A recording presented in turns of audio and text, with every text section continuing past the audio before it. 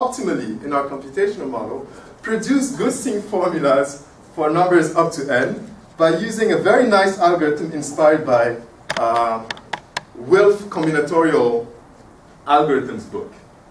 And the idea is to recurse. So this is a Python code which is going to produce the following output. And let's try and understand why. All right? And we can call it a day, unless there are more questions. I will describe to you how this works. All right?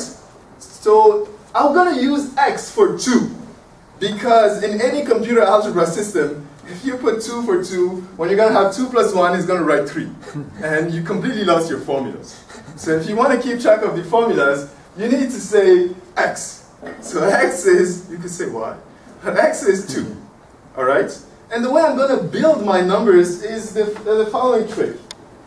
All right, let me write here. I'm going to start with this guy, 1 and x. Then I'm going to raise everything to the power of x. So I'm going to have x to the 1, x to the x. And of course, I had the ones I started out with, 1x. All right, x to the 1, we know this is x. So x to the 1 is x. I don't need to repeat. So this is 1, x, and x. Okay, clearly this is not all the numbers. If you want all the numbers, you have to use all possible subsets. And then you have all the numbers. So let's say I use this subset. This subset gives me 1 plus x. This is a good number. This subset gives me x plus x to the x. And let me put 1, x. Am I having all of them? Did I miss some? 1 plus x to the x. Yes. So there's a subset of size 3, 1 plus x to the x. Do I have 1 plus x to the x? 1 plus x to the x is also there. So the algorithm I described here, very short. I couldn't resist the temptation of putting it here because it was very short. Essentially does this. He produces formulas, he raises them to the power, and just concatenate all possible subsets. All right? And this is an optimal algorithm if you wanted to list all possible good-seeing encoding for numbers. So I've been trying to do this and actually thinking about these as functions of x.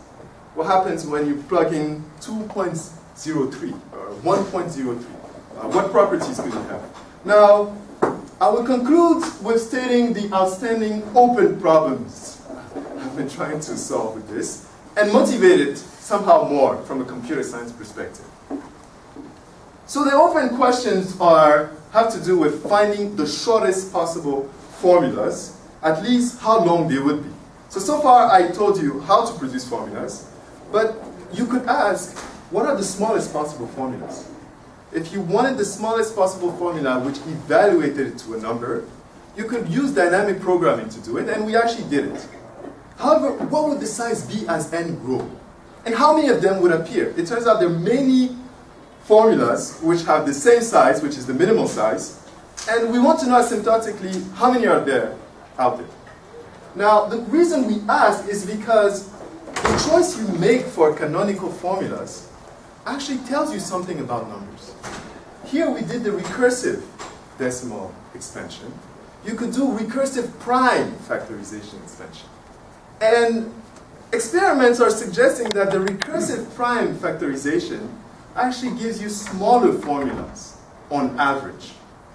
Now, if that's true, what that would tell you is that if you're saving space, at least as described by formulas, by using recursive prime factorization, you must pay for the space somehow in time complexity. So you should expect factoring not to be too easy. Now, these types of questions motivate from a computer science perspective why you care about formulas. So I will conclude the talk by inviting you to join me in this experimental math venture. And on the upside is very nice games with ping pong balls. And it allows us to understand the algorithms for integer arithmetic in a more natural way. So with this, I conclude my talk and invite more questions.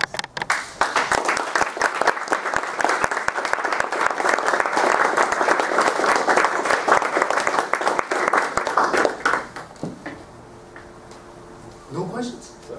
Yes, thank you. Yes. Do you get any nice sequences out of this? Yes, we get some very nice sequence. Some of them have been uploaded on Sloan's. So we got the sequence for the length of the shortest formula from 1 to, I believe, 20,000. And so we got some nice sequences on Sloan out of them. I'm still obsessed by the asymptotics of it, but yes, you get some nice sequences out of these, definitely. Yes, there was a question here? Yeah, what's the biggest number we can come up with? No, I'm not giving the answer to that one. but I would expect that if you double all the gates, you're more than doubling the number. So that I'm giving away. Right. I believe it shouldn't be higher than 20. That's my guess. But I didn't try very carefully. Somebody could get better than 20? Yes? So as far as dealing with the box itself, are we limited by how many operators we have?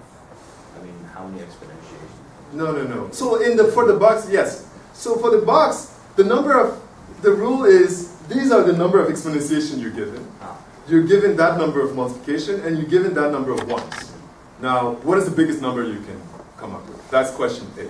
That was a warm-up question. The more difficult one is, now everything is doubled. What happened to that number? And if you think that's still a joke, we can continue doubling, and see what happens to the sequence of these largest numbers. And the asymptotic might be also interesting. So, yes? I'm wondering if you've ever heard of a card game called 24. No, not yet. Okay, so, well, you will now. The idea is you get 4 cards from a standard deck of 52, and then the idea is to try to form 24 using all 4 numbers, and using all 4 numbers, and you're only allowed to use addition, subtraction, multiplication, or division. Interesting. And then a more interesting problem would be, given, say, n cards out of your deck of 52, which numbers would you always be able to generate using all of the numbers, using the 4 basic operations? Because it's not always possible to get 24. Say you get ace, ace, ace, ace, right. That would be 1, 1, 1, 1. All ones, you're pretty limited, right? Right. Well, thank you for suggesting. That sounds like a nice experimental project right there. Thank you. Any other questions? Yes? What about representing negative integers? Yes, so there's a price you pay for negative integers. The zerolessness disappears, right? Because 1 minus 1, you need to include 0. So if I could change the title, where it's no longer zeroless integer arithmetics, then yes, I would allow -1. However, in the prime encoding, there was something nice which occurs. If you're using prime numbers and you allow the -1, then your decimal expansion are no longer infinite. And that actually allows you a nice combinatorial proof that the rational numbers are countable. So that is a convenient side effect. So yes, if you want -1, then zerolessness disappears. But I still think they're manageable. I haven't tried counting them because you have to rule out all the A minus A. And there are many of those. So the counting problem might be harder there. But good question. Any other questions? Thank you very much.